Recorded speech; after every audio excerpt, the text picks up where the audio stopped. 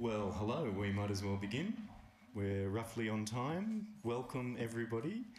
Thanks for coming to the second night of the Bathurst Multicultural Storytelling Festival. It's great to see you. And tonight we have Professor Megan Watkins and Professor Greg Noble.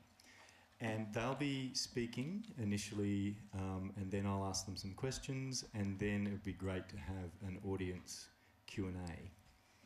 So tonight is discussing Dr. Neroli Colvin's work, based mainly around her PhD, and the festival as a whole is in Neroli's honour and memory, and it's a continuation of her vision, what she would have done, what she wanted to do, and what I promised to her. And so it's wonderful to see you here, and it's wonderful to be able to fulfil this vision. Now, this Multicultural Storytelling Festival as a whole has other events, as I'm sure you all know. There's flyers outside. There's also some contact details, if I don't already know you, that you can jot down there, and I can keep you in touch for next year, because we would like to make this an ongoing event in Bathurst. And tomorrow in the morning, there's the Council's Harmony Day event from 10 to 12 outside Bathurst Library. That is accompanied by an event from this festival, which is a reading at 10:30 a.m. for under fives. So, get on your knees if you want to get access. And that is in Chinese language with translation. And at 11 a.m, it's for 5 to 12-year-olds, so that might be easier to fake.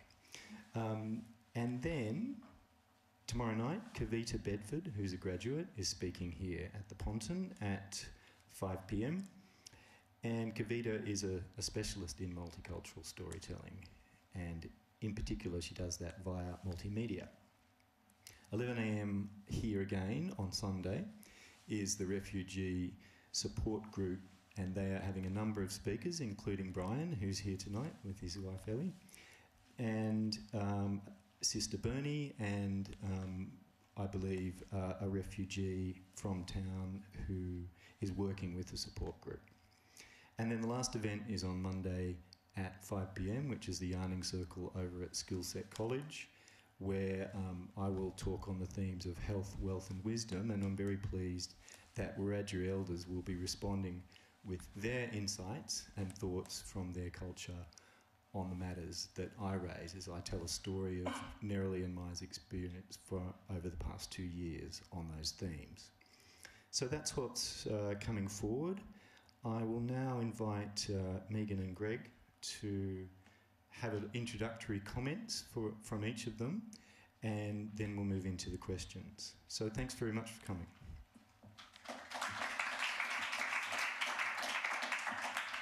Now, do you need me to use a mic? You want a mic, do you?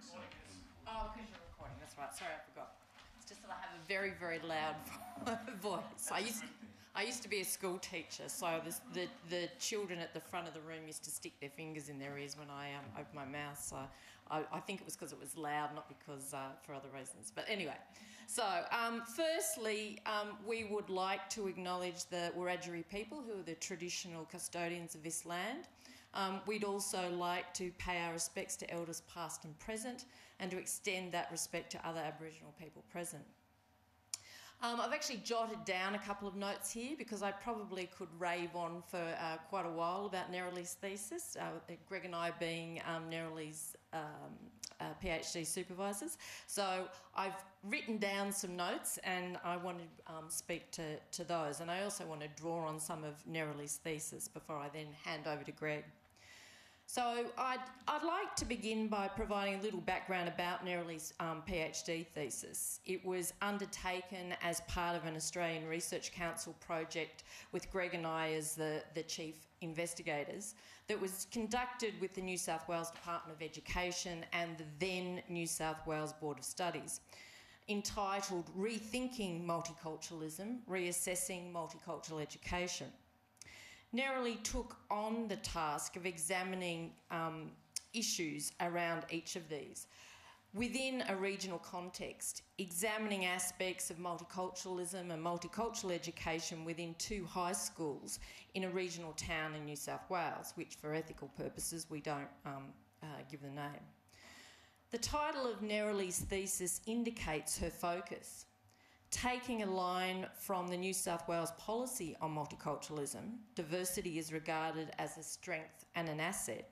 She wanted to examine this in the context of these schools and their broader community, the town itself. She was interested in how today cultural diversity is promoted and celebrated when only 40 odd years ago it was, in Neroli's words, officially obstructed and popularly opposed. The days of the White Australia policy were not really that long ago. And of course, it still resonates today, which we are, all sadly reminded of, given recent events, not only in New Zealand, but how they were received here and, one of the key people involved. Neroli was keen to trouble policies of multiculturalism, looking at how the celebratory mode of multiculturalism, what she saw as creating celebratory noise, masks continuing social inequalities and discriminatory practices. Her aim, as with the broader project, was not to critique multiculturalism with the hope of it being disbanded, but to reinvigorate it, to promote a stronger multiculturalism for 21st century Australia. Perhaps to explain this a little more clearly, I want to read the vignette that actually opens Neroli's thesis. So she starts off, "It's a multicultural day at Seaview High, a government high school in a coastal town in New South Wales, Australia. A recent addition to the school's calendar, this is only the 3rd year it had been held. The event has become a feature of Seaview's expanding multicultural education agenda. The day, in reality an afternoon, is designed for Year 8 students and involves their participation in a range of activities: fan painting, tai chi, salsa, Aboriginal ceramics, Burmese dancing, African drumming and French cooking, of course. Spreadsheets listing the time and place for each activity have been pinned up in the corridors, with students asked to write their names down for 2 of the classes on offer. First up, it's Burmese dancing. About 30 students, most of them blonde, some tan, some fair-skinned, all in school uniform, stand around a space in the centre of the room, while 2 black-haired, brown-skinned girls dressed in ethnic Burmese clothing hover at one side. As more students straggle into the room, I was told to come here, the other activities are full. A tape recorder is produced and a teacher signals that the 2 girls should begin dancing. They perform their dance. The students watching clap politely. The teacher remarks, 'It looks as if you were doing something in the fields, threshing maybe.' The dancers don't understand the question, or perhaps the word threshing, or don't have the language or confidence to explain the meaning of the actions. The question hangs in the air. The teacher asks for volunteers to join the dancers in the centre of the room. No one moves. 'Come on,' she says, urging several students to copy the dancers' movements. The teacher is enthusiastic and encouraging.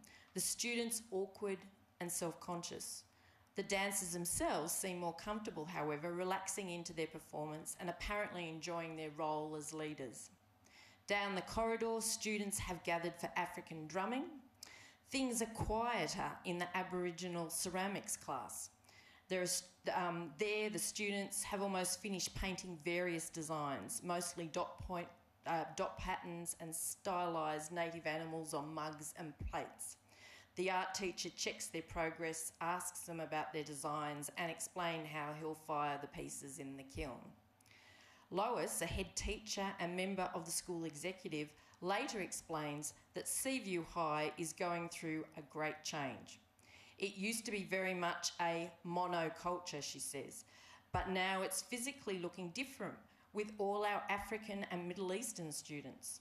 She thinks multicultural events are often just top-dressing stuff, promoting a view that I know about a specific culture because I've seen the national dress and I can recognise their flag and I know what they eat.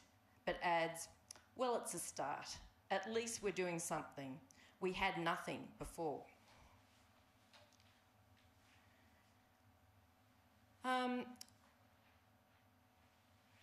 Sorry, I'm just picking up where I left off. So,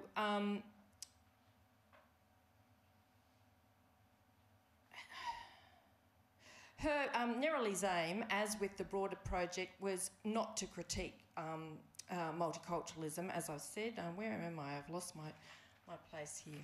Sorry. I'll just go off the point that I was going to make. Oh, that's right. Okay. So the point that the teacher makes here is at least we're doing something. It's a good start. But is this the place to start? And this is the point that Neroli was making. Are such celebratory practices a problem? I know Neroli, in discussing this actual festival, was ambivalent about multicultural festivals. The point that is such celebrations may aid in strengthening community, but what understandings might they generate when the focus is on diversity as being about others? And with multiculturalism understood as being pretty much living apart together, which is a line that is given focus in the UK, and also academics make reference to that line out here. So the idea that diversity is something apart from the Anglo population. We need to ensure that equal focus is given to countering persistent discrimination and inequality. We have had over 40 years of multiculturalism, but we are still faced with the kind of racism that's been so pronounced over the last week. So we need to do more than simply celebrate diversity, but this was only one aspect of Neroli's thesis. I'll pass now to Greg to highlight other elements of her work, and we'll come back to some of these points later on in the questioning. Thanks. So it might seem a bit odd for us to be talking about a thesis that you haven't read, and in fact isn't even in, available in public form. But it will be. But for us, the questions that Neroli poses and tries to answer are in fact the questions, as Megan's indicating, are questions that all Australians, in fact everybody, should be thinking about and trying to answer. A little bit closer? Okay. And as Megan started to suggest at the end, Neroli's actually very upfront about the fact that there's a kind of a driving moral and political question underneath her research.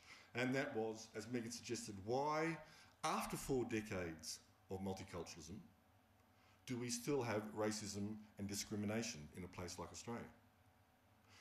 And she kind of poses this question, is the kinds of celebrations of diversity that get peddled in the name of multiculturalism, do they challenge this racism and this discrimination, or do they in fact perhaps contribute to it in bizarre ways? So to unpack that a bit, she asks a series of questions that I think are important for us to enunciate, and then we'll kind of pick it up in the question and answer time. The first is, what does cultural diversity actually mean? Okay, and that's quite a complicated question. But what she does is to locate it in particular places, such as rural and regional towns. And she asks, what does cultural diversity mean? How is it understood by the people in a particular community where these things are turned into teaching practices and school policies and so on and so forth? So that first question, how is cultural diversity understood by people in a particular community? Secondly, and obviously related to that, is how is cultural diversity valued in those communities? Yeah? Because the valuing is something that's quite important to the ethos of multiculturalism, but it's also important to the kinds of forms that it turns into, the kinds of things that people do to value multiculturalism. Secondly, she asks, do those understandings and those values, how are they shaped by the school community and its particular demographics, its particular location? And the idea being that the way multiculturalism is enacted in different places depends on the kinds of places that they are. And that's very important if you're thinking about multiculturalism in a big city versus multiculturalism in a rural or regional town. And lastly, she asks, what are the consequences of those understandings and values, in the sense that how does people understand multiculturalism shape what is done in that name? How does it shape what teachers do? How does it shape what people, like shopkeepers and police do? How does it shape how students interact with each other? So, as Megan suggested, Neroli tries to kind of trouble cultural diversity, but in a positive way, or in a way that will generate what she calls a more robust model of multiculturalism. Because what she says that in different places at different times, what gets counted as diversity and what gets counted as valuable varies. So we need to look at particular places to see what gets counted as being diverse and what gets valued as being diverse. And so one of the things that she kind of leads on to is an argument that it's not just about policy that we need to think about. It's fine to look at policy documents and to see how they actually shape what goes on in schooling systems, but we actually need to think about what does cultural diversity mean in the lives of ordinary Australians, in ordinary places. Okay? And to understand the consequences of that counting and that valuing for ordinary Australians, whether they be white or black, migrant, non-migrant, or so on and so forth. So there are a bunch of questions that she poses for herself. There are two other points that I want to make that I think are really important.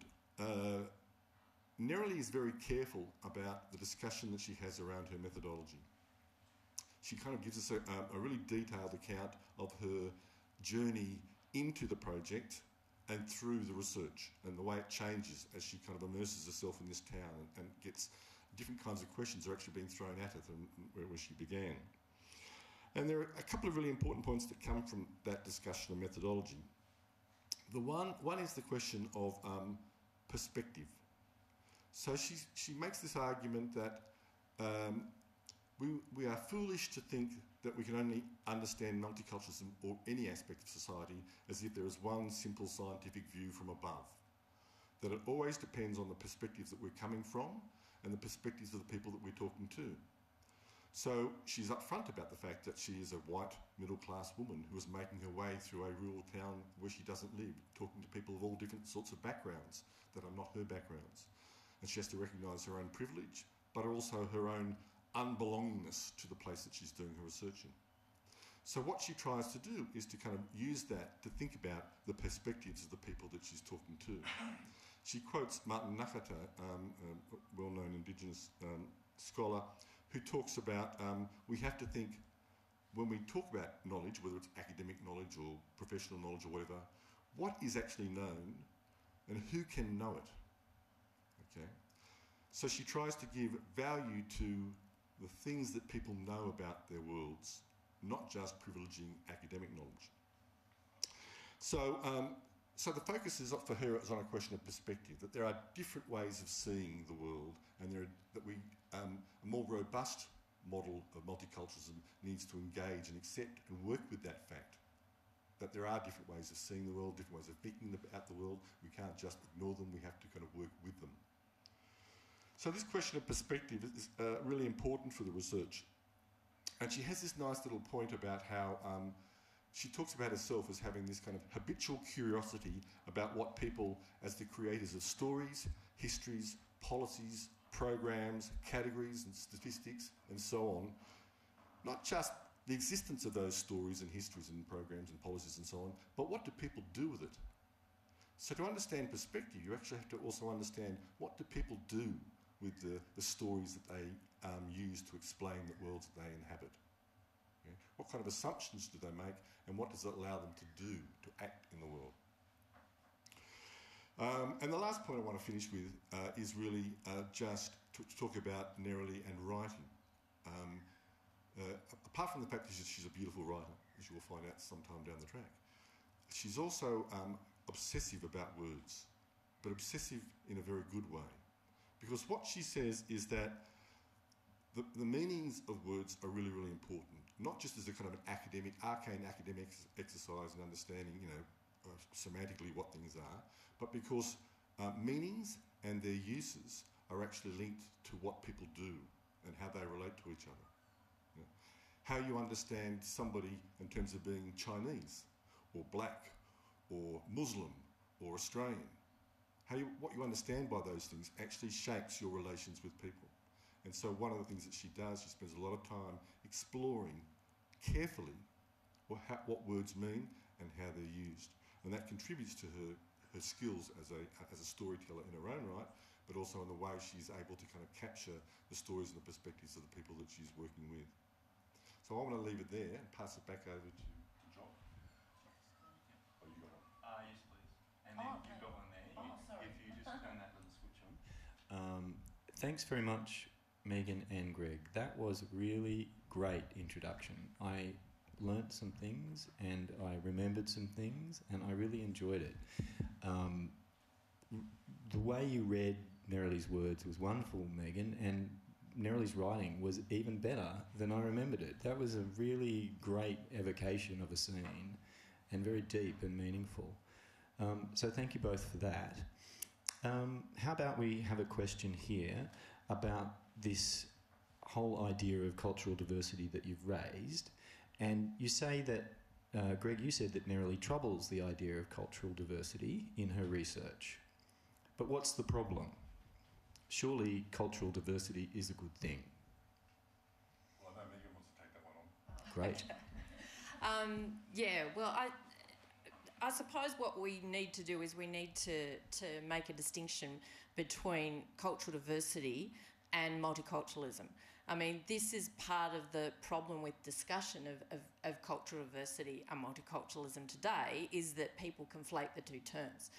Multiculturalism can be understood as a synonym for cultural diversity, but multiculturalism is also a set of policies. It's a way of managing that diversity. And we actually make a point, and Neroli explores this in her thesis as well, that distinction is really important.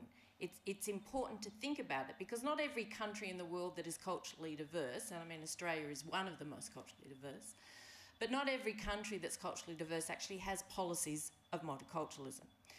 And because we have these policies, it means that we can actually think about what they're doing.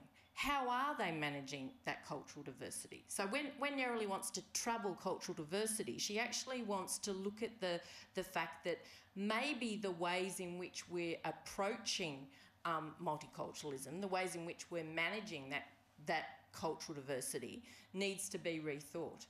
Because over the 40 years of multiculturalism in Australia, there tends to have been a shift away from addressing things like certain kinds of inequalities, say within education, the hard issue of racism, by simply holding the kinds of things that she addresses in that little vignette at the beginning of her thesis, by focusing on a celebration of that diversity. And there is more to it. In some respects, it's fine to celebrate diversity, but we also need to realise that sometimes we are actually troubled by aspects of that diversity. There are things that we don't like, that we find things unfamiliar. And if we are just going to gloss over those differences and just celebrate the diversity, we're never ever going to tackle those hard issues. It may be the case that we find, for instance, women wearing the burqa as quite confronting. It may be the case that there are other kinds of practices that we don't particularly like. What we should be thinking about is the ways in which we address that, the ways in which we not are critical of people because of their differences, but we actually address those differences and we learn to cohabit peacefully. That we don't just react in a negative way, but we actually step back and we think. So when about how we can actually promote the kind of peaceful coexistence which is important for the world.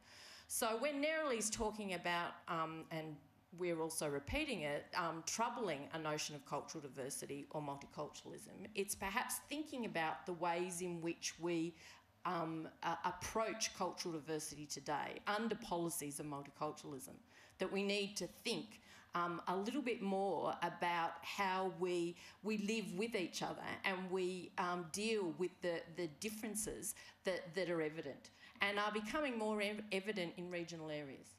So, yes. And could you please also consider something, Greg, in your edition, which is that I often spoke to Neroli about the policies stating things such as diversity is strength, which you mentioned. Is this a part of this kind of mask, perhaps, of, you know, that everything's good in Australia? We've got this official position that diversity is strength, therefore we don't have to address things. And what is it that we need to address? Can we look at that a little bit more in addition to Sure. But so I want to pick up something from what Megan has said. So certainly the dominant way of talking about diversity in Australia is to be nice. Okay, and that's, being nice is not a bad thing, but as Jock has just suggested, it may in fact mask a whole bunch of other issues that we need to grapple with. Not just, as Megan suggested, what kind of differences might we have problems with? I mean, how tolerant can we be of things that are very different to our own lives? And she argues that for ordinary Australians, this is a very real anxiety. You know, it's not something that we should dismiss. So, but related to that, she also says, so what do we mean by diversity? Who is different? Okay, what do we mean when we say that there are differences here? Am I different? Or is it just certain types of people who get categorised as different? And she quotes one young woman who talks about how she's really, really different, okay? As though there are kind of categories of difference, some of which count and some of which we forget about.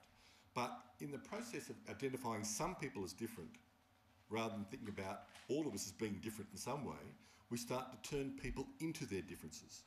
So this is where the kind of the masking issue becomes a problem for some forms of multiculturalism, because what happens if you say, well, you're different, I'm not different, I'm like everybody else, but you're different. And your difference is because of your skin colour, or because of the thing that you wear on your head, or because of the language that you talk.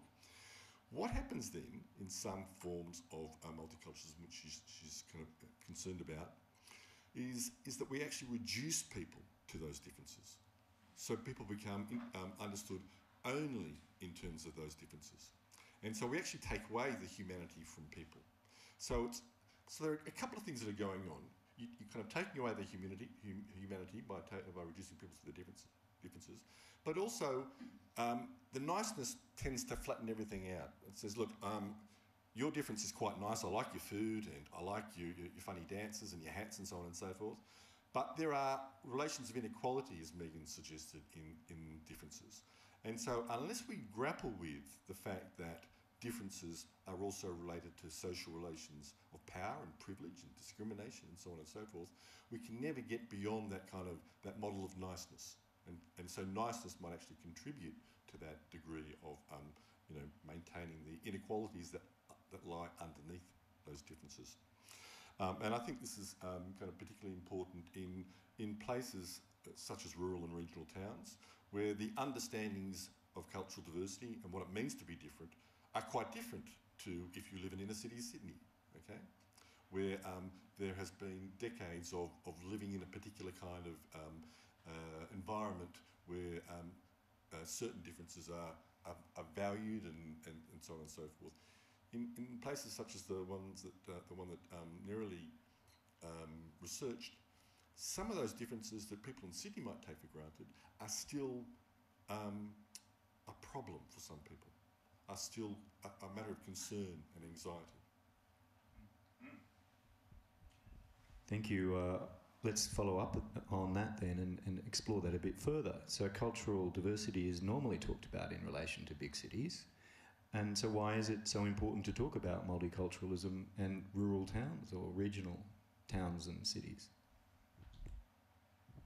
Well, I think there's a couple of things we can think about there.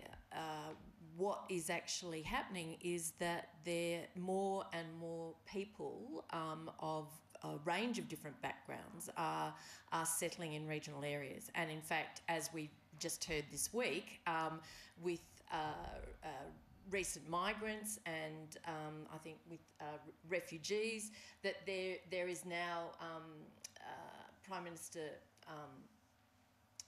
our Prime Minister has indicated that there people will be encouraged to settle for up to 3 years outside Sydney. So that is a recent push, but it's also not recent. That particular move has been around for a considerable period of time, and so within schools, for instance, outside Sydney, you have a number of regional centres that are experiencing incredible change, where there has primarily been either an Anglo population or there's been Anglo and Aboriginal population. You're now having waves of migrants and refugees from Africa, from parts of Asia settling, and this is something quite new. And one of the important things that Neroli explores in her thesis is the important role that schools actually perform in ensuring that communities are actually well prepared, because schools have a really important place a part to play within communities. So many students go there, their parents are there, so people intermingle, and it's a really important place where people can not only sort of confront difference, but learn to, the term that I've used over and over, to cohabit peacefully. So they play an important role. So it's really important for us to realise that cultural diversity is not just a factor within cities. It's actually becoming more and more prevalent outside cities, and I suppose also the kind of issue of engagement with Aboriginal Australians, which is something I think Greg wants to pick up on. Can I just ask the audience, is everyone hearing okay? Is Greg and Megan on mic enough and everything? Great. Yeah, so to add to what Megan said, it's also the case that we live in a highly globalised world. So just because our three neighbours on either side of us look the same as us doesn't mean we don't live in a culturally diverse world. That we're constantly kind of amongst differences that are really important to recognise. But one of the interesting things about rural and regional places is that, and Megan and I found this when we've done our own research, is that when you go there and you talk about questions of cultural diversity, people almost automatically jump to the presence of another history apart from migration. So when people talk about multiculturalism, they are preoccupied with migration in places like Sydney. You go to a country town and cultural diversity means something else. It means black-white relations, or it means a deeper underlying history of an ongoing presence of Aboriginal people in this place, which somehow or other gets separated off from the question of cultural diversity when it's framed by multiculturalism.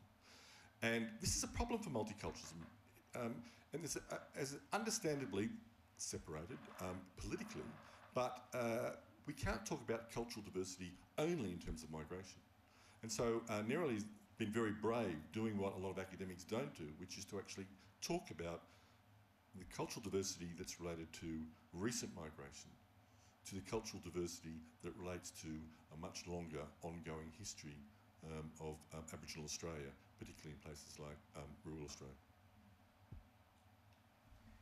Yeah, thanks for that. I mean, one of the things that I remember from reading Neroli's PhD or thesis is, and from talking to Neroli, is that she discovered and was fascinated to find out that there was a hierarchy of blackness in the sense of within the Indigenous community that she was researching, in the sense that there was a competition perhaps for who was the most valid black person in the town because of the migration of Africans to the area. Do you think that's a significant aspect of what Neroli found, or are there other issues around that you wanted to comment on? Yeah, no, that's a particularly important one. What she refers to as black versus black. And it's a difficult issue, but Neroli very bravely goes there. She's quite happy to talk about it. She's not the first person to kind of come across this. There's also some research that's been done in Perth around these issues, about the rivalries between Indigenous Australians and African migrants and refugees. And it's interesting in the way it plays out in East Haven, the place that she focuses on, because partly it's about how black you are. Okay.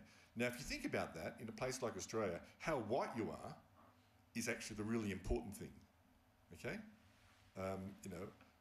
We like the way power has played out. Whiteness is a really crucial thing. If you look in this room, we are mostly white. You look at the faces of the people who hold power, they are mostly white. So whiteness counts in a place like Australia. And then we go to a town like East Haven, and two of the groups, the most disadvantaged groups, are actually having a fight, in a sense, about how black each of us are and who is the blackest. It's interesting because of its relationship to whiteness, but it's interesting because the relationship to whiteness is then forgotten about. Because one of the things that happens is that the white people say, well, look, you see, we're actually not the problem, it's them. So you might go on about white racism, but look at them. They're fighting over who's the blackest in the town. And so, in fact, this kind of interesting point that she's making, that the argument about who is the blackest actually displaces the larger kind of picture about relations between black and whites and between Australian-born and non-Australian-born and so on and so forth. But it's one of the only many areas where she kind of focuses on the kind of the difficult issues that a robust discussion around multiculturalism has to engage with. But it always comes back to kind of questions about how do we understand culture, how do people use it, to what extent is it understood in racial terms, to what extent is it understood in other terms, and so on. Did you want to add? Yeah, I was going to say that we also need to be really careful that Neroli, I think, also found in her research that kind of black versus black discrimination was to some extent overstated. What she found in her research, that in these schools in particular, that it was the teachers that felt that it was a problem, but when she was talking to the students didn't actually identify it as a problem. So that was quite an interesting finding. But I think as Greg said, Neroli was quite brave to sort of tackle the kind of relationship between looking at Indigenous issues and looking at multiculturalism, because politically it's important to think of these things as quite separate and to acknowledge the first Aboriginal Australians as the first peoples of this country. They don't want to be collapsed into a notion of multiculturalism, which then fails to acknowledge that. But at the same time, it's really interesting about the ways in which multiculturalism has sort of led to a kind of hierarchy of difference, a kind of valorising of certain kinds of differences and blackness, and denigrating certain others. And so Neroli did find that a lot of Aboriginal Australians in the area that she was conducting the research felt as though they were marginalised in many respects when it came to discussion of multiculturalism. So this is an area of ongoing interest within academe, but as Greg has indicated, it's also very much a kind of no-go area. How do you reconcile this? How do we approach that? And so this is one of the challenges, if you like, for multiculturalism, about how to think in more complex ways, if you like, about the various differences that we're presented with within Australia. Oh, sorry, that's mine. Or ours. Thank you. Well, we can move on to politics, policy and practice, perhaps. So there's a suggestion that research here is not just arcane academic work, but it has political and practical consequences. What are they? Did you want to start? Okay.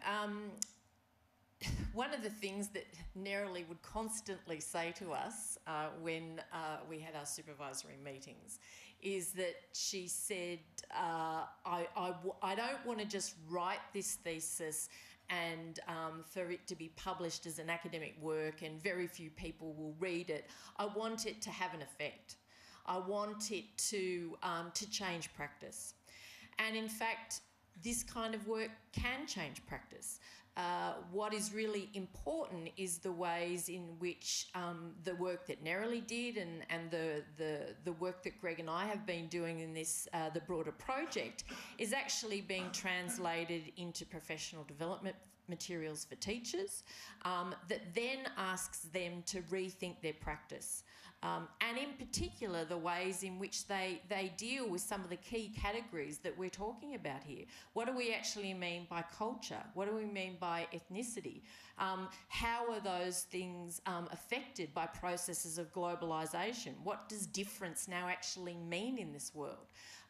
So those kinds of things can, the kind of research that Neroli was undertaking can be quite meaningful. And not only have they led to, you know, in baby steps really, but changes in relation to teachers' practice in New South Wales schools, but there has also been some moves for changes in terms of the New South Wales Department of Education's policy on multicultural education.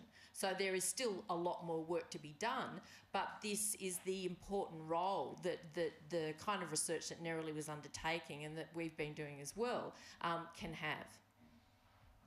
So I want to add a couple of things to that, because in fact Neroli, in the conclusion to her thesis, actually very thoughtfully lays out this very considered set of issues and kind of responses that she thinks a better multiculturalism should engage with. And I would have loved to have put Neroli in a room with a bunch of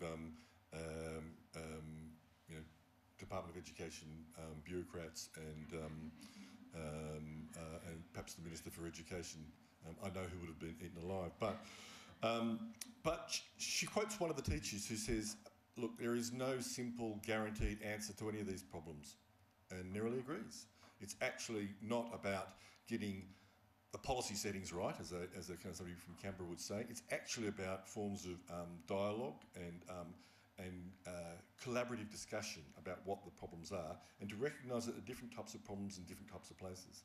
So, so one of the things that she points out is that diversity is lived differently in different places. And a multicultural policy and practice that doesn't kind of grapple with that and just tries to have a one-size-fits-all model won't actually get very far. It actually needs to be located in particular communities, okay, around their concerns and needs.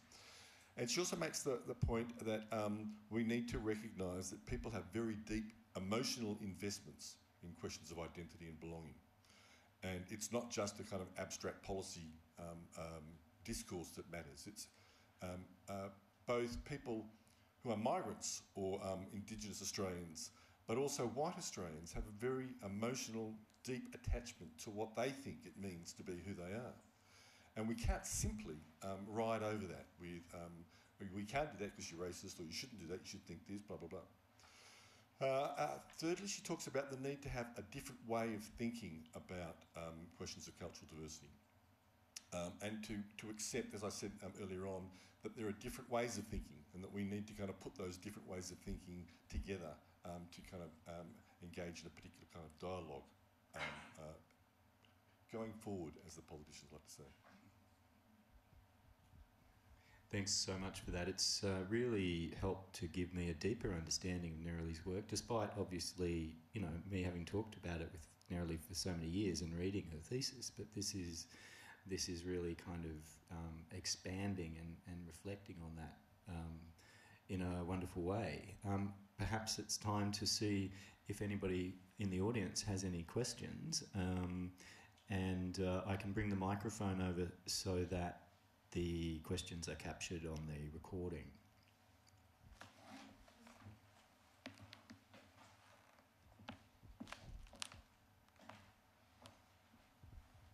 Thanks, Nick. Hi, I'm Nicola. I'm not quite sure how to frame if it's a question or if it's just some thinking on it. I'm a psychologist, so I notice, I think a lot of what we're talking about is lens and how we see things, and I'm noticing that I see my work, it's a very small-scale lens because I work clinically in psychotherapy. And so I'm just conscious of how, so then I'm thinking through the question of diversity and thinking, it's interesting that in a process of say, me working with a new client, I'm conscious that I'm conscious that I'm actually always meeting a person from a position of otherness. I don't actually yet know that person, though assumptions may be made that around similarities, but in fact, the more I work with someone and try to understand the nuances of what it means to be that person, the more I'm trying to understand something that is about otherness. And so it makes me think about this question of diversity anyway, because in fact I feel like we're all incredibly diverse, and there's this thing of somehow when we're talking about cultural diversity that we're putting, I don't know, perhaps what you're talking about earlier, that labels on particular things which make us diverse, which are perhaps more obvious, and perhaps it's got something to do with where the power sits. And also there's that other really important point that you just made at the end about all of our emotional investment in who we think we are, at least, and a lot of that probably operates at an unconscious level. Yeah, so I'm not sure if it's a question, it's just a thought as I was listening. Yeah, well, I just, this is one of the issues with multiculturalism, that what it tends to do is it focuses on particular differences. I mean, one of the, it was really interesting as part of the broader project that we spoke to a lot of students. So we spoke to students in primary schools and we spoke to students in high schools. We also spoke to parents and teachers. But some of the most insightful comments were actually made by some of the students we were dealing with. And it makes me, your comments make me actually think of one particular student of an Anglo background but in a highly diverse school. And we were just talking about multicultural education, and we were talking about differences, and she just sort of paused and she said, well, everybody's different. She said, everybody's different, but the trouble with multiculturalism is we just focus on a particular type of difference. We foreground ethnicity, but we also need to think of the other elements that make up somebody's sense of identity. We need to think about gender, we need to think about sexuality, she didn't express it in these terms, but this is basically what she was talking about. We need to think about class, we need to think about all those things. And it's not the fact that we then deny cultural and ethnic difference. It's not about that, but it's the ways in which we deal with it. As Greg says, what happens is we often reduce people to those ethno-cultural differences. What we were discussing in the kind of training that Neroli participated in as well with teachers as part of this project is we discussed this idea of cultural essentialism, that we draw out one particular element of somebody, and that may be their assumed ethnic background, and then we make assumptions about that. We assume that their behaviour, what they do, is determined by their ethnicity. And we would always sort of throw those kinds of ideas back at teachers and say, okay, so you might say that Chinese behave in this particular way, or you may say that Muslim people who are Muslim behave in a particular way. What about if I said, oh, Anglos behave in a particular way, and they'd sort of sit back and well, that's stupid. Well, of course it's stupid, because not everybody who belongs to a particular kind of ethno-cultural or national category actually behaves in the same way. There's a whole multitude of factors that influence who we are and what we do. And this is one of the things that is often forgotten, I suppose, in multiculturalism, with such a kind of focus on the idea that diversity is a strength and it's an asset. we then forget about other elements of people's identity. And we get the kind of troubling situation which confronts us all the time about the foregrounding of identity politics and just putting an emphasis on ethnicity. And this is a worry. Yeah, just to elaborate a couple of things there. So I think it's really important for professionals to recognise that when they're dealing with people who are other to them, that they are also other. Okay, so that's one of the things that Neroli does in the thesis, just to recognise her otherness in a sense. So, and because we're professionals and we think we're scientific and it's just about the facts or whatever, we actually forget that our worldview is just one worldview among many. It may be a better worldview for some things, but it's not a better worldview for other things. So it's about recognising our own otherness. Okay. Secondly, there's a really tricky ethical problem in all this. Which is that I would argue that the deep ethos of multiculturalism is to actually say, okay, what we have to do is to address people in the mode that they want to be addressed in. What identity do you want to be recognised as? That's really important. But the problem is, as Megan suggested, we have 47 of them, or you might have 83 or whatever. And sometimes I might want to be addressed as a man. Sometimes I might want to be addressed as an Australian, or sometimes I might want to be addressed as a rock music fan or whatever.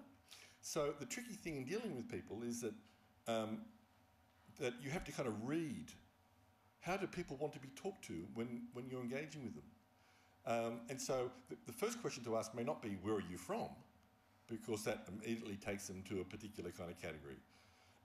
Because talking to people, they might a woman in a bus might actually see herself more in terms of being a mother than a Muslim. Okay, so interaction becomes very, very tricky because we actually have to learn how ethically can we behave when people move between these different kinds of identities. But the thing is that it's also tricky because as academics, as one form of professionalism, we also want to analyse the world in particular ways and start to impose categories that we think are good ways of explaining the world, which may not be the ways that people have of explaining their worlds to themselves. And you can't actually resolve that, okay? So, reading Neroli's thesis was actually, it was quite nice to see how that, she doesn't quite articulate it that way, but it's an unresolvable tension, okay? This kind of ethical dilemma about how to work out how to talk to people if they are other to us. Can I just add something to that? Because I thought you were going to go off on the academic angle and reference a particular sociologist. It made me think of there's a famous US sociologist called Rogers Brubaker, and he has this really nice little phrase where he refers to ethnicity without groups. And what he actually means by that is an acknowledgement of somebody's sort of ethnic difference. But you don't necessarily group everybody together in the same way that other aspects of identity, you don't automatically group necessarily all women together, all heterosexuals together, all Christians together, or whatever, that we actually acknowledge that there are differences. And once you do that, it actually makes you think about cultural diversity differently, and hopefully that's something that would influence the ways in which we can rethink multiculturalism.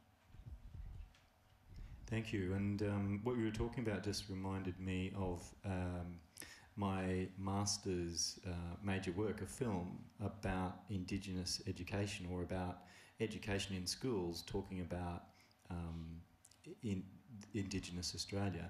And the title of that was The View from the Shore, which was taken from the teacher's own practice of and the curriculum's idea that the students should see history from the perspective of Indigenous people. So a very worthy and insightful perspective, I think. And that's, it seems to me, a part of the key insight that we can take from these points is that our perspective, say, for example, on this stage, as white Australians, or perhaps I would consider myself an Anglo, the Anglo perspective is seen as normal in Australia. Maybe not in other places, certainly not.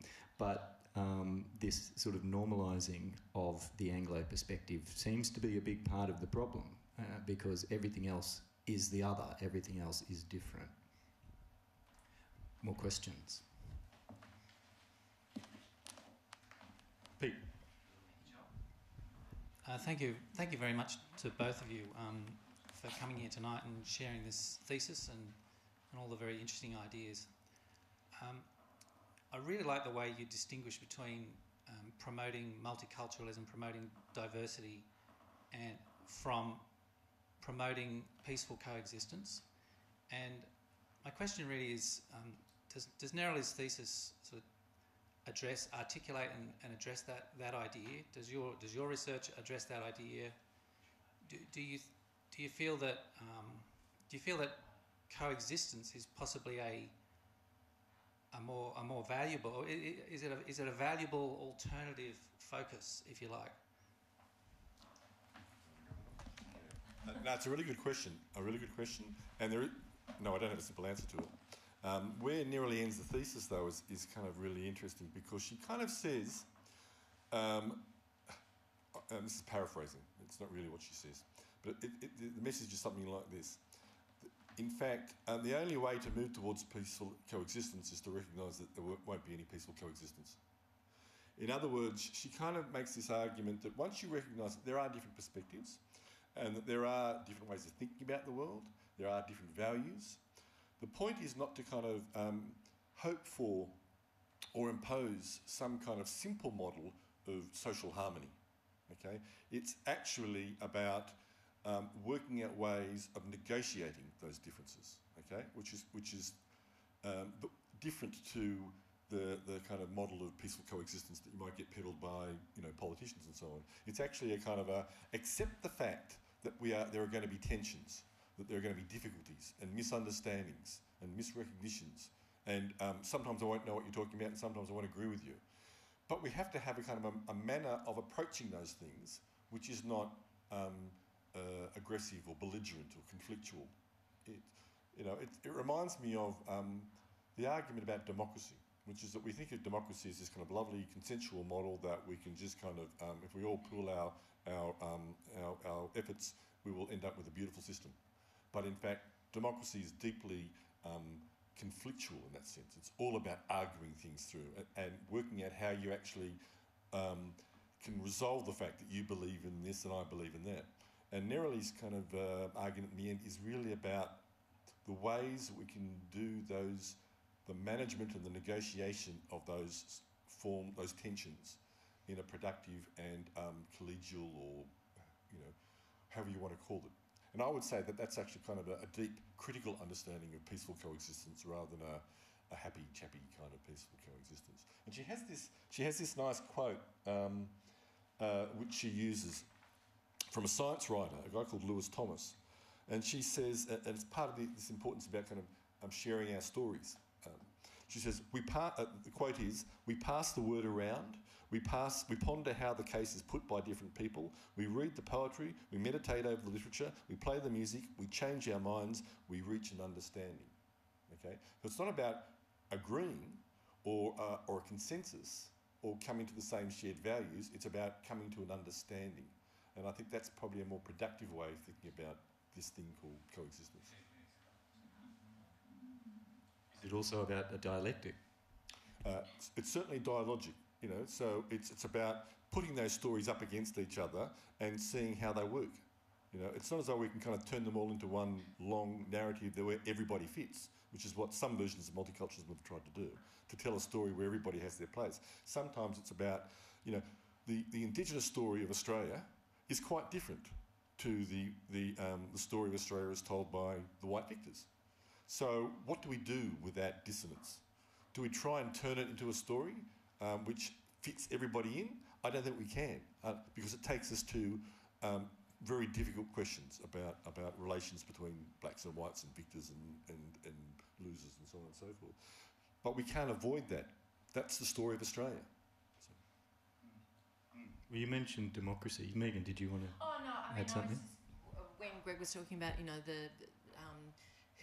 who are we? That the other aspect of cultural diversity that we haven't really touched on is the kind of diversification of diversity that through intermarriage and cultural adaptation, we're not a single ethnicity anymore anyway. I mean, this is the thing that was really interesting from a big survey that we did actually with teachers, that people identify in a range of different ways, and it's not just hyphenated identities where you might say I'm Chinese Australian or I'm Australian Lebanese or whatever it happens to be. That there's actually additional kinds of connections that sometimes people refer to 3 different heritages or 4 different heritages, and so what are you? so you're a person. The most telling one. Sorry. Oh, yeah. Sorry to interrupt. The most telling one was the person who said, "Well, I'm. I think it was this. I'm Chinese Australian with Fiji and Irish and Indigenous backgrounds." Okay, so I feel like saying to them, "Well, how am I supposed to talk to you? What are you?" And of course, it's a silly question to ask because we are many, many things, and we live in a place. Australia has kind of grappled with this problem earlier and more deeply in some ways than other countries because we have had such a long history of migration, and intermarriage in Australia is probably the highest in the world. It's very hard to kind of measure these things, but it means that you have this kind of proliferations of hyphens upon hyphens upon hyphens. Well, I think that was one.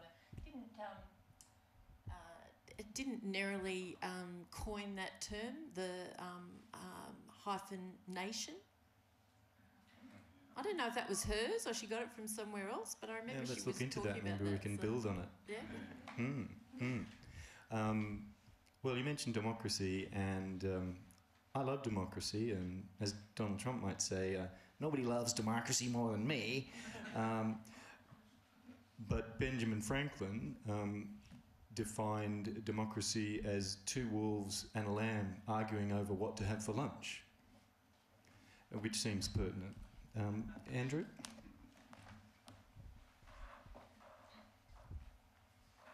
Thanks very much, and very interesting to hear more detail on Neroli's work. I wanted to ask about whether she arrived at a view that multiculturalism may be possible to rebuild from the bottom up, and whether that's sort of conceptually possible, given that it was something that white Australia extended to migrants. And that's where I think we've got the confusion with Indigenous people, because it was something specifically that white people did to try to make migrants more welcome. It grew out of migrants not staying here, in terms of our understanding of why were they leaving. Oh, we'll have to do something to make them more welcome. Can it become more generalised? Can it be rebuilt, from the bottom up?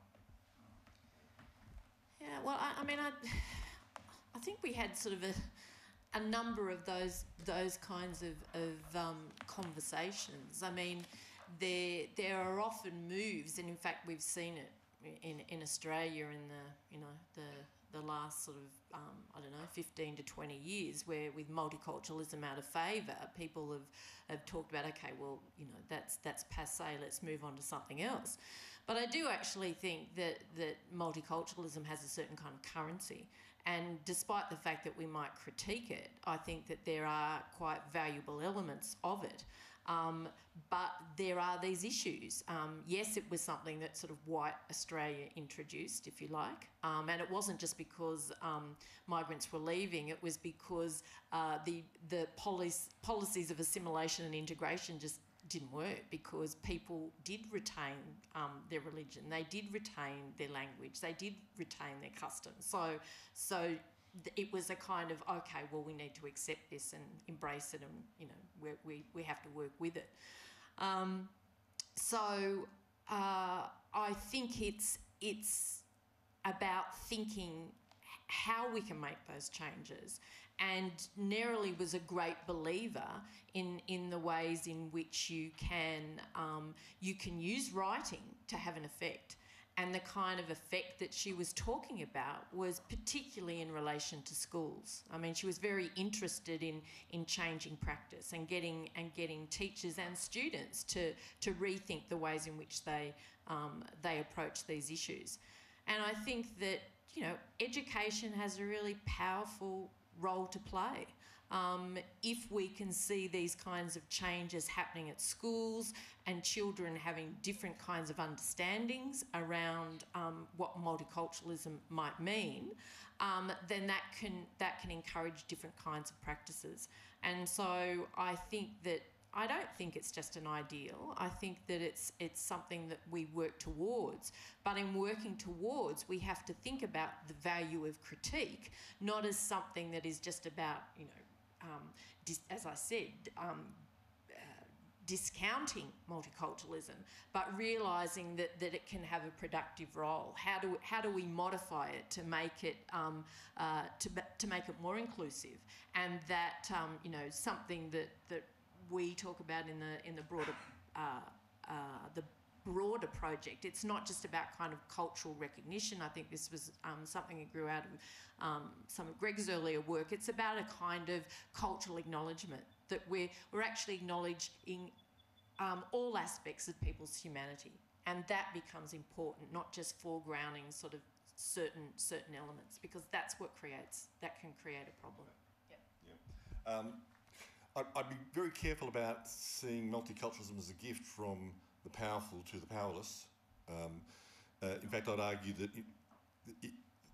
it wasn't just a kind of a cynical exercise to keep migrants here, because many migrants themselves were getting involved in various forms of activism and making demands, or in fact organising stuff themselves. So sometimes the story of multiculturalism forgets the fact that many migrant groups organise their own associations to organise things like housing and welfare and employment seeking. And there is a particular story of multiculturalism told by one historian which implies it's just made up by elites, but it's a much more complicated issue than that. And the same thing with Indigenous policy. It's not simply something that whites have given or imposed upon Aboriginal Australians. Both things are always a matter of negotiation, conflict, and compromise. But your ability to get the version that you want is actually shaped by your position of power. So the multiculturalism and Indigenous policy are both kinds of outcomes of negotiation that favour the people who have most power. So I say that because I want to kind of emphasise that it's always been a process of negotiation.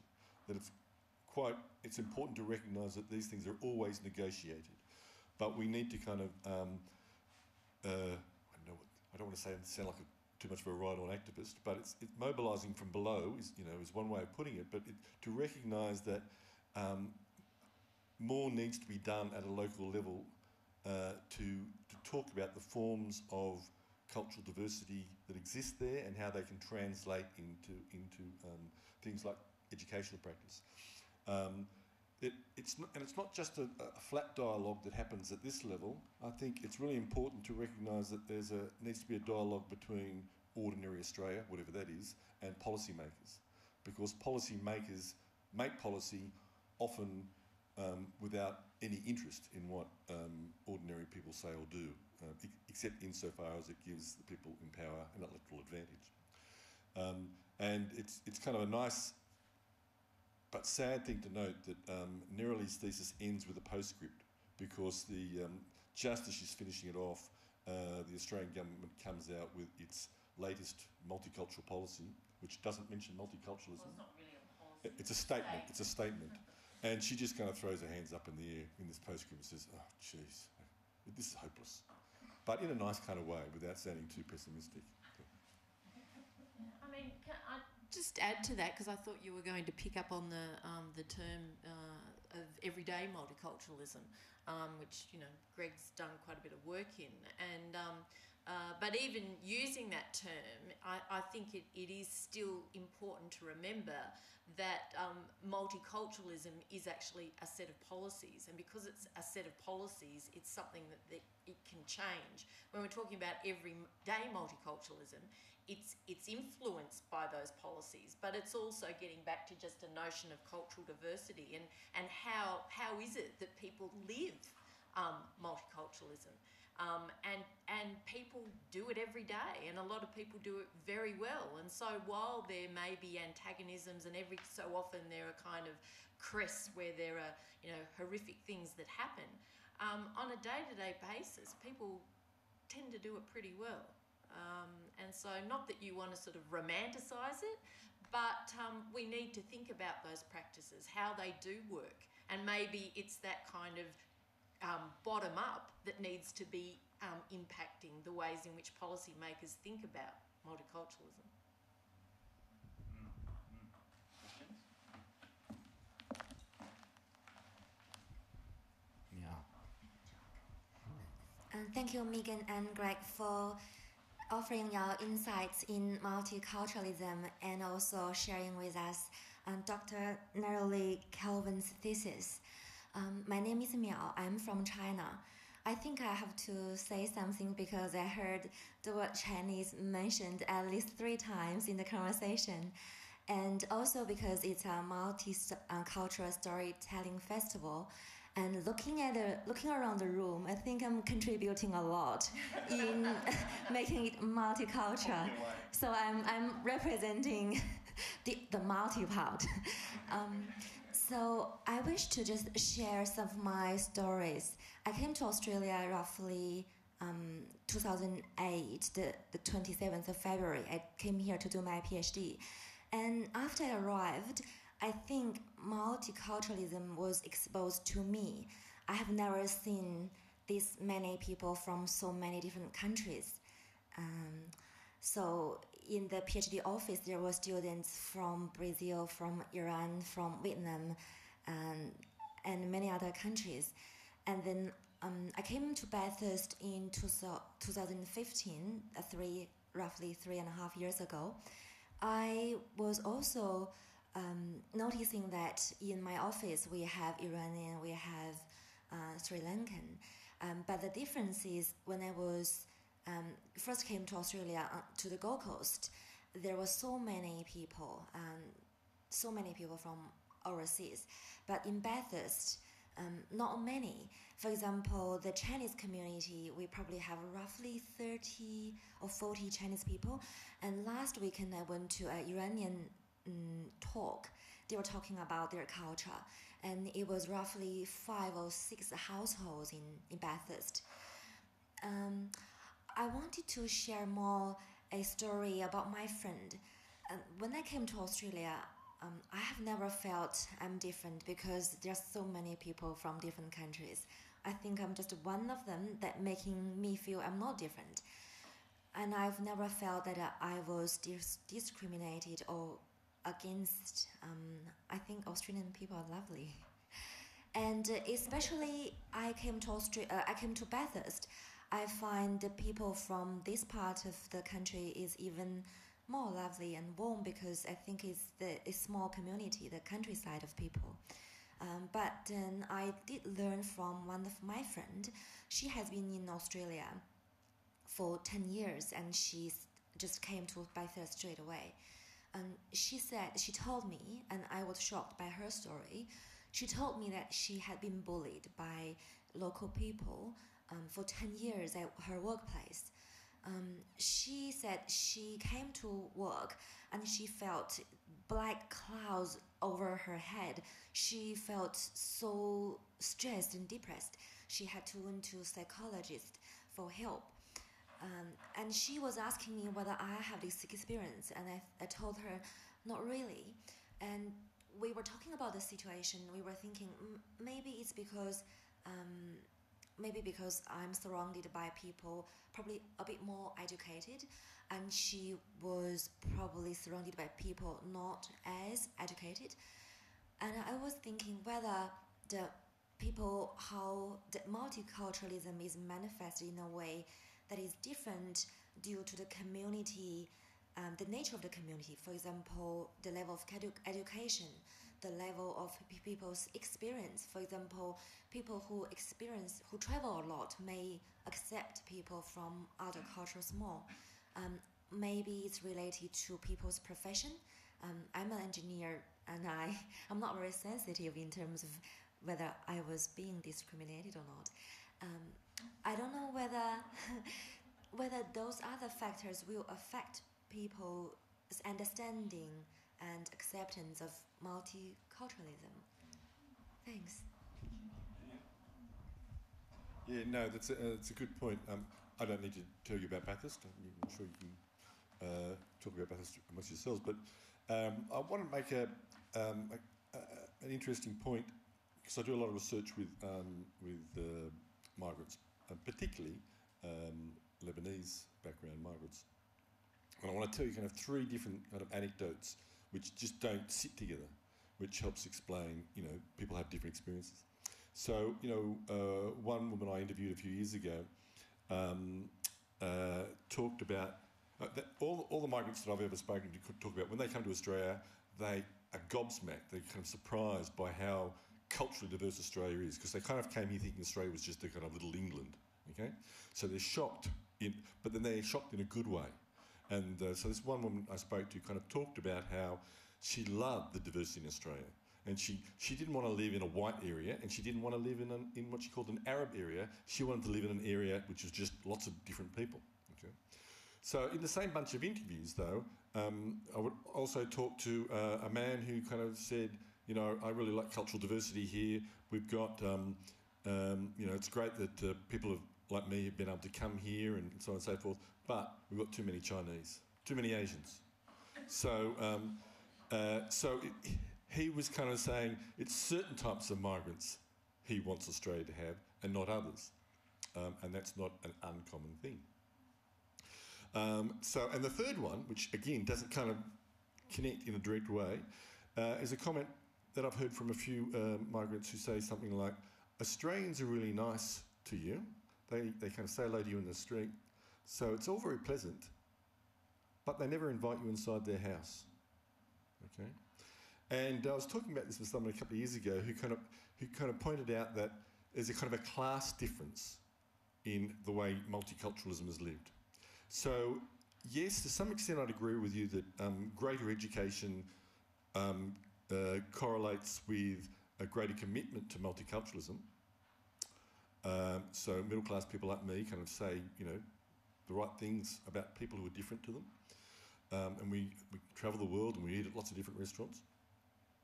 But this person was saying that it's a very kind of a superficial niceness. It's not the niceness of a deep community.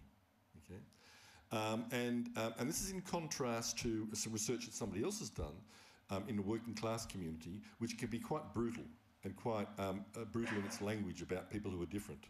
And yet the argument is that as a community, people are much more likely to muck in and live together as a community. So there are quite complicated things about social class that happen in people's understandings and use of multiculturalism. But it's an interesting question. Next question. Next question? Yeah, no, I was thinking about something, but Okay, well, a couple of things remind me of Hugh Mackay's book, The Art of Belonging. I think it's The Art, a recent book. And he talks about a community there. I think it sounded like a very working class community, and a Vietnamese couple had a big problem with a child that died. And this long story that he gave at the beginning of the book was about how that community rallied round their neighbours, the Vietnamese immigrants, and they came round to them, they supported them, and they were really very present for them for a long time. And maybe that is like a sort of a case study that sort of demonstrates your point a bit. I will say something. The reason why I hesitated is because when Greg was talking, I was actually thinking of my mother. And she's from country New South Wales. And she's in her 90s now. And I would probably put her in the category of, not even borderline racist, probably. Yeah. But what's been really interesting, now my stepfather has passed away, she's actually making quite a lot of use of community aid. And there are a number of people from a whole range of different backgrounds that work in community aid. So my mother is now interacting with people who are Indian, quite a few, who actually used to work in a news agency, and she always used to say, oh, those Indians, they're so arrogant. Now, she hasn't said that recently. And she's also been driven around by a number of people of Chinese background. Another person who's Japanese. And it's really interesting. And so when you were talking, I was just starting to think about the kind of everyday nature of multiculturalism and how important that can be, where sometimes those differences become problematic, but there are also these important processes whereby when you're dealing with people on a day-to-day basis, you actually get to know people, you actually realise that actually they're not that different after all, or we actually have quite a bit in common. And sort of just to get back to, you know, the topic of Neroli's thesis around schools. This is why schools are so important. They bring people together. But it's also something important about the nature of our, and in particular, public schools, that we do need to encourage quite a lot of diversity. I mean, there are problems with schools now, with changes in, you know, with selective schooling and so forth, where we tend to have concentrations of different groups of students, and that can create problems.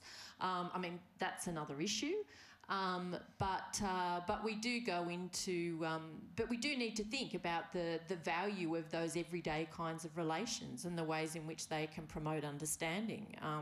My mother's a perfect example. You're never too old to learn. I might call it to a close there. Did you have a quick question? Yeah, I was just a statement. Maybe your mother, your stepfather had a lot of influence. Sometimes when you have a partner, either the male or female can have a great influence on the other partner. And I think they can, but I think it was. I think it was you. I think it was all of my own. I'm not going to let my mother off in that But way. it's No. good that she got out and needed those things, because then she was able to see that. Yeah, people well, from you know, another background she's engaged with a whole range of people. I can tell her that we talked about her at the. Yeah, well, you used to use her as a case study, wasn't it, in a lot of your lectures? The complexities of racism, how somebody can say awful things about one person at one moment and then be incredibly nice the next. It is complex, and I think one of the things we're going to pick up with Brian on Sunday morning at 11 is talking about how Australians might, some Australians might be racist at first blanch, and then when they get to know somebody, they're not.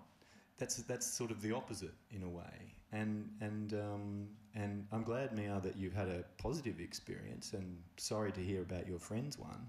I have a colleague who is overseas, but he works with us. He's Bangladeshi, and he mentioned to me 4 incidents of random confronting racism by strangers in the street and in the shopping centres in Bathurst.